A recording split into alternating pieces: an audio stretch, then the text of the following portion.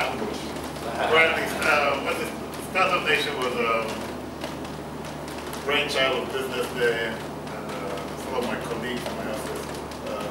My name is Kelechi, Dozie. My background is banking, engineering, but I've been involved in startups for the last 20 years. I've run nightclubs, HR, done a bit of HR, oil and gas, property, clothes, media labels, modeling, you name it, I've done it.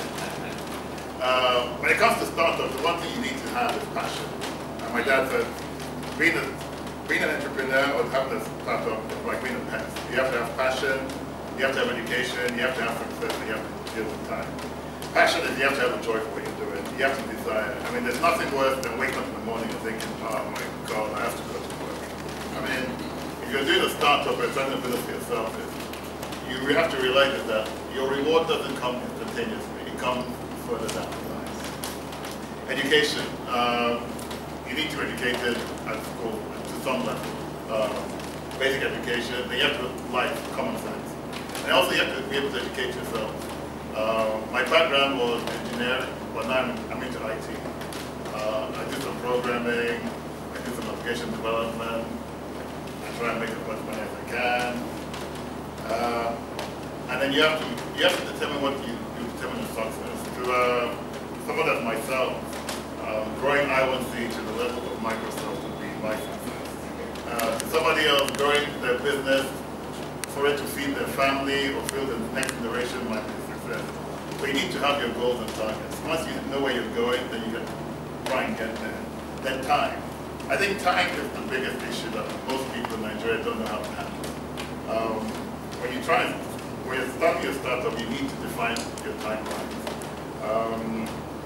I have 2 kids, and I have a wife who's very successful in Nigerian breweries, and she's been in work employment for the last 20 years, so she does not understand my desire to do stuff. She likes the security of a check coming in every month. So when you do a startup, sometimes you have good months and you have bad months.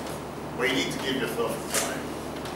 There's the sickness we call when you love your company too much. When you have a startup and you're really passionate for it, you know it's going to happen, it's going to happen, it's going to happen. And you as an entrepreneur can see that this business is not going anywhere.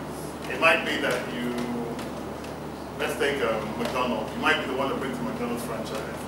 But quite frankly, rice and chicken in Nigeria is where it's at. I mean, you might bring in McDonald's, it'll be expensive. You might think, oh, this is the best thing that can happen. But everybody will be buying rice and chicken. So as an entrepreneur, if nobody's buying your product or buying your service, then you need to move on. Move on to the next thing. And not succeeding is actually another form of education.